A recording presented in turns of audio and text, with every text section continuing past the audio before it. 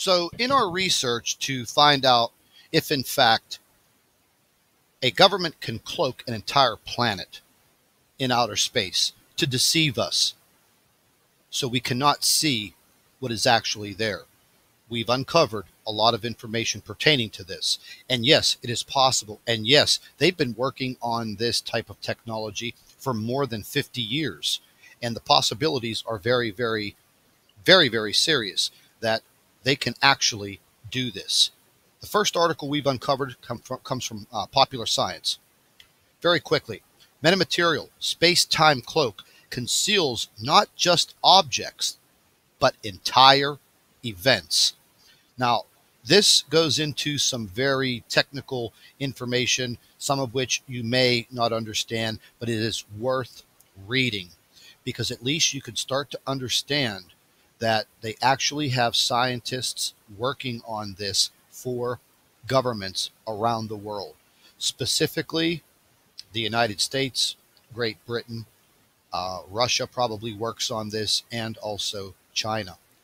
There's another article here. Engineers create optical cloaking designed for invisibility. Once again, they are using this technology to cloak very large objects.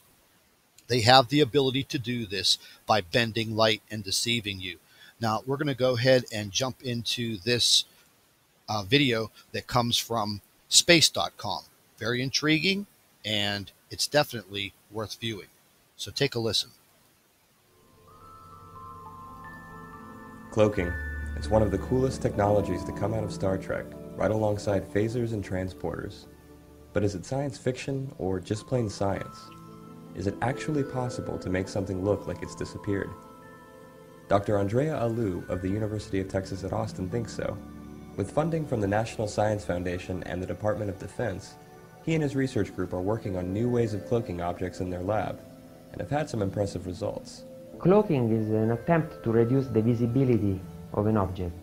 So if we were trying to reduce the visibility to humans, then what we would try to do is to suppress all the light waves that get scattered or get bounced off the surface of an object in all directions and for all observers. There's a lot of people worldwide that are working on cloaking right now. It's very hot topics, very exciting right now, and they all have different approaches. But this one's very unique. We see things in the visible spectrum, a very narrow portion of the electromagnetic spectrum composed of the different wavelengths that constitute color.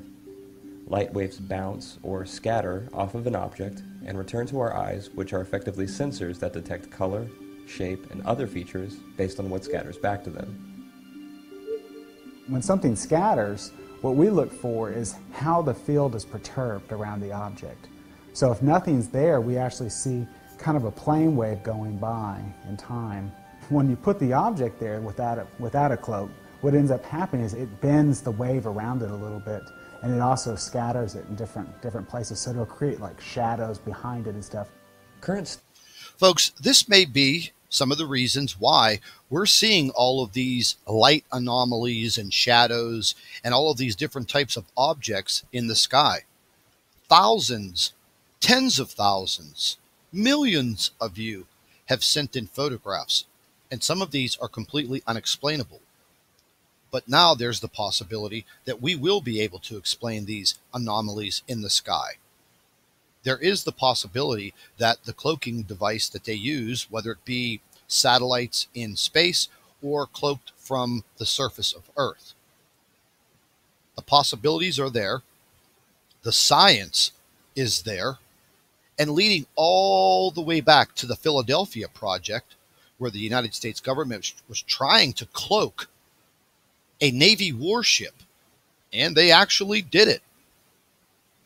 But when they brought the ship back to its normal sitting spot in the harbor where it was docked, all of the sailors on board, a lot of them were actually stuck in the metal of the ship.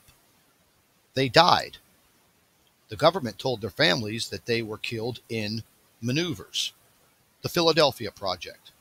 Now, all of these years later, it seems that these governments do have the ability to turn things into nothing. And they want us to believe that what we aren't seeing, well, it's really not there because they're hiding it. And the fact of the matter is, checkmate, mate down in New Zealand, we're now getting into and finding out and investigating cloaking. So the possibilities of this being conducted and the hiding of Planet X are very, very serious. And why would the government not use this technology against us so we could not see this planetary object? Or see a lot of things.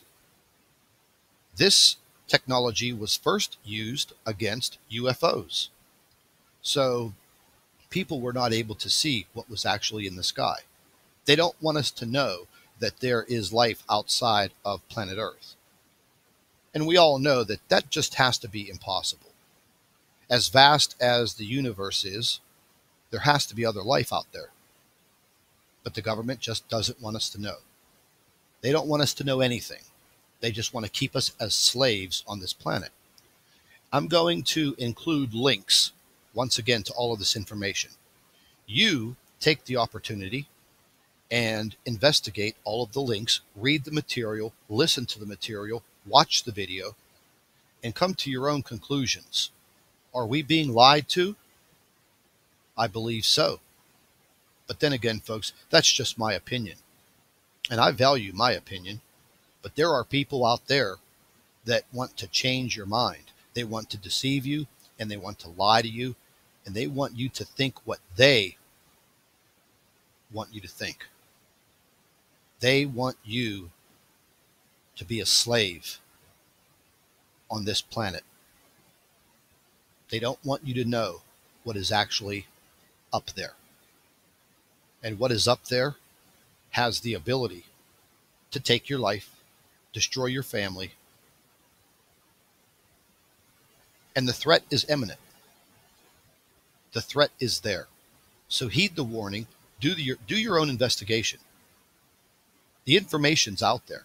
They can't suppress everything, but eventually they will take the internet away from us. That much is a fact.